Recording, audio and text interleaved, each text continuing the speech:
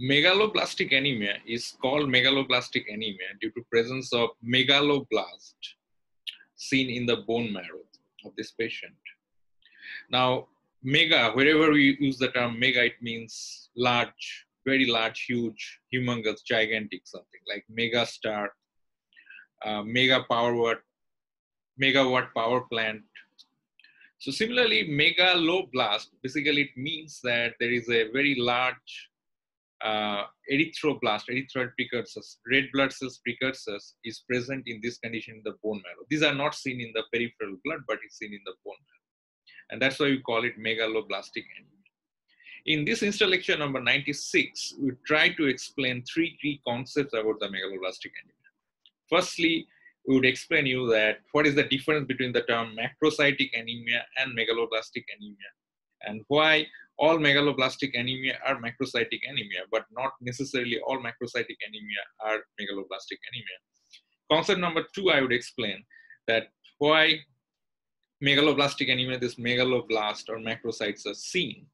And the third key concept which I'll be dealing at the end is that megaloblastic anemia not only affects the RBC cell precursors, basically it results in pancytopenia. It can result in pancytopenia, affecting all three cell lines, and it can affect any rapidly dividing cell line. So that is the third concept which I would explain. So let's start with the first one, that the concept of the macrocytic anemia and the concept of megaloblastic anemia. And I would go to the board, and in the meantime, I would like to tell you that you have heard about the term macrocytic, microcytic, and normocytic anemia. And I hope you already know that what are these terms made of. Basically, we can classify the anemia on the basis of MCV, mean corpuscular volume. That means the average size of a RBC. And usually it can be divided, this anemia can be divided into three types. That is microcytic,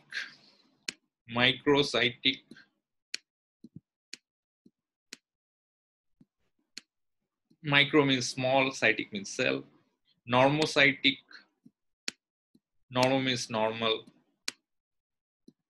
and macrocytic, macro means big.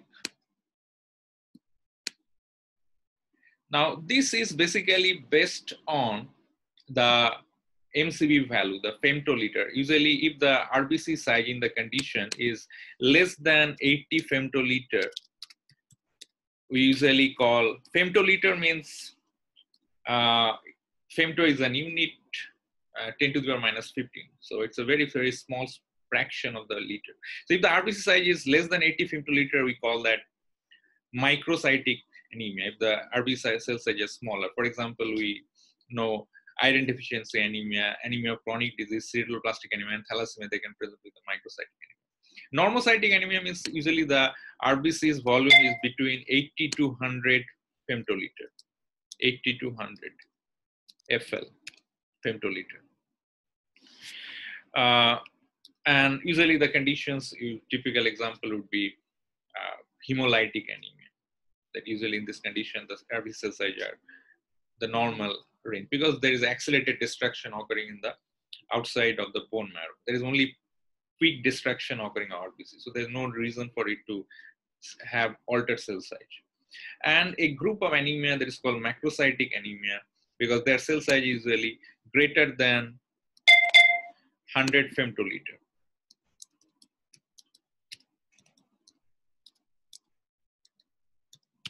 So you can think in this way that this one, the RBC cell size would be small like this. This would be normal like this, and this would be big like this. So that depending on the mean corpuscular volume, that RBC size is between 80 to 100 femtoliter, or greater than 100 femtoliter, or less than 80 femtoliter, we can divide into microcytic, normocytic, and the macrocytic.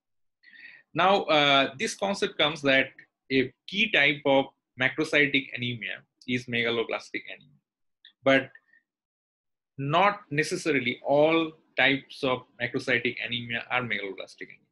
So if I clear this thing, I would like to tell you that macrocytic anemia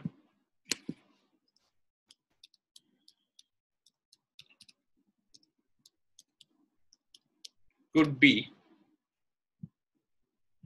of megaloblastic subtype and non-megaloblastic.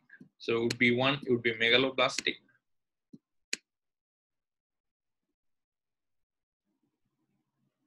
Another is non-megaloblastic. The idea is this, that under this non-megaloblastic, which one comes? The example would be liver disease associated or hypothyroidism associated. This kind of anemia could be seen, macrocytic anemia could be seen. They are non-megaloblastic. And megaloblastic, now I focus at the concept of this, that what is megaloblastic anemia? Now, this is the key concept that you need to understand, that if the macrocytic anemia is occurring, due to impaired DNA synthesis, some abnormality in the DNA synthesis, we call that type of macrocytic anemia megaloblastic anemia. So next question is this, that why the impaired DNA synthesis occurs? Answer is this, that particularly due to two vitamin deficiency. One is vitamin B12, another is vitamin B9 or folate deficiency.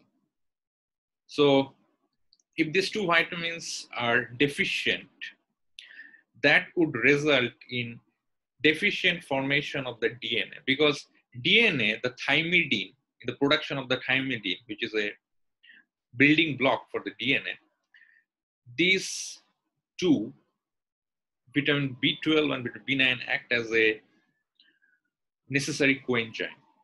So if they are not there, you cannot build the thymidine or you cannot build DNA. Just like without butter and paneer, you cannot make butter paneer masala.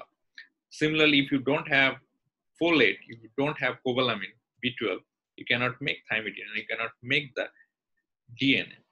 And now the next important concept comes here, that how it impacts and how it leads to the development of the megaloblast formation and the macrocytosis. And this is the next thing I'm going to explain on the whiteboard. This is a very important concept, and I'll try to simplify this.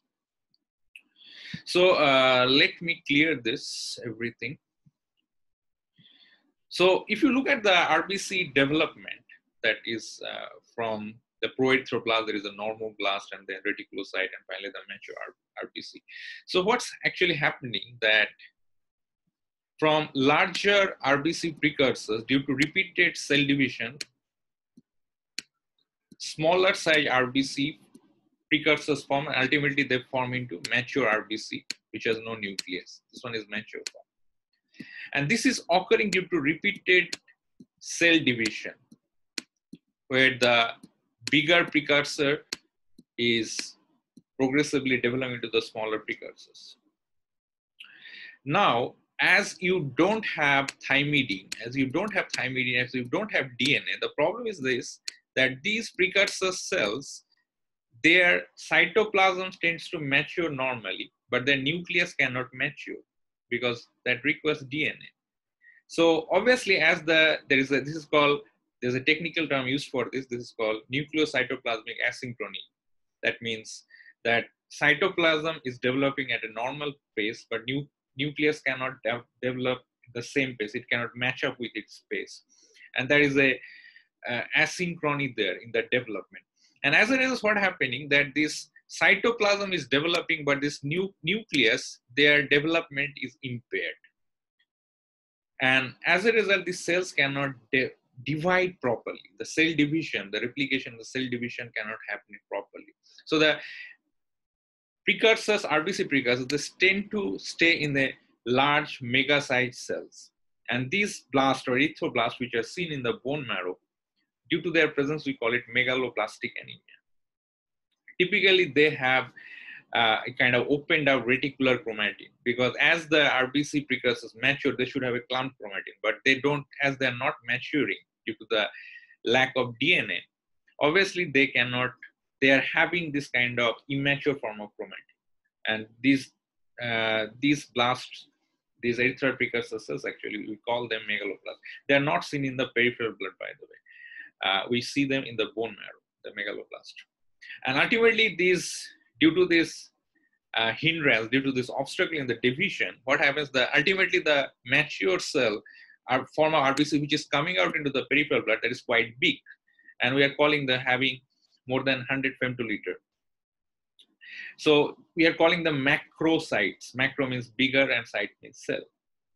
So, and also the next important concept that I would like to explain here, is the third important concept, that this process, it does not only affecting the RBCs. This process is only affecting all the 3 cell lines. So basically this impairment in the cell division or the growth is not only affecting RBC cell line, also affect WBC cell line, also affect platelet, that is megakaryocyte cell line. So this condition, megaloblastic anemia, can present with pancytopenia.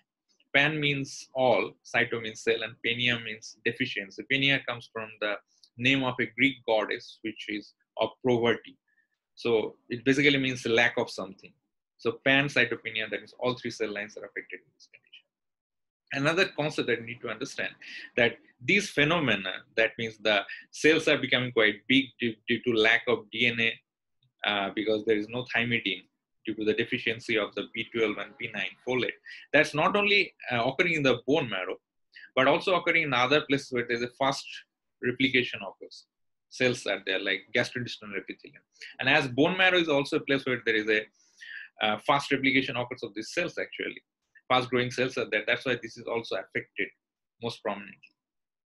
So altogether, in this session, this 96th session, I emphasize on 3 key concepts on the megaloblastic anemia. That megaloblastic anemia is a distinctive form of macrocytic anemia, where the cells RBCs are quite bigger on the peripheral blood, and they are characterized by impaired DNA synthesis, because B9 or folate and B12 is required for the DNA synthesis, the thymidine synthesis. So when they are not there, the DNA cannot be synthesized. As the DNA cannot be synthesized, DNA synthesis gets impaired. So nucleus cannot mature normally. So when normally the RBCs, their precursors, they're maturing in the bone marrow, they basically progressively become smaller in size. But in this case, these divisions are impaired. So a lot of RBC precursors, they remain larger in appearance, size, and they remain in the bone marrow. And these erythroid precursors are called megaloblast, and that's why we call them megaloblastic anemia. And the last concept which I told you, that they not only impact the RBC cell line, they also impact all 3 cell lines. So they can present with pancytopenia, because all these 3 precursors, 3 cell series precursors, that means myeloid, that means WBC, and the platelet, that is megakaryocyte, these cell lines that could presence with could be decreased, because this process does not only affect the RBC cell line, but can affect all the 3 cell lines. What actually happens that as this defective development is occurring, that can result in ineffective erythropoiesis. Another term is also used, because many of these erythroid precursors, they can die in the bone marrow itself. Intramedullary hemolysis occurs, and this process is called ineffective erythropoiesis. This is not exclusive for megaloblastic anemia. You'll be hearing this term in conditions like thalassemia also. So all in all, these are the 3 key concepts I mentioned, that all megaloblastic anemia are macrocytic anemia, but all macrocytic anemia are not megaloblastic anemia, because I mentioned conditions like liver disease can also cause macrocytosis. And megaloblastic anemia is a distinctive form of macrocytic anemia, which is caused due to impaired DNA synthesis. Second, I told you that megaloblastic anemia is called megaloblastic anemia because they are seen due to the presence of this megaloblast, very large, gigantic blast, erythroid blast, RBC precursors in the bone marrow. And I already explained why they're seen. And the third concept which I mentioned, that they can also present with pancytopenia. And usually on the peripheral blood, I think you already read about them. These are most commonly discussed, that they will present with macroevolucytes and some hypersegmented larger set neutrophils. This would be seen in the peripheral blood. But I will discuss this on a different session. Thank you very much.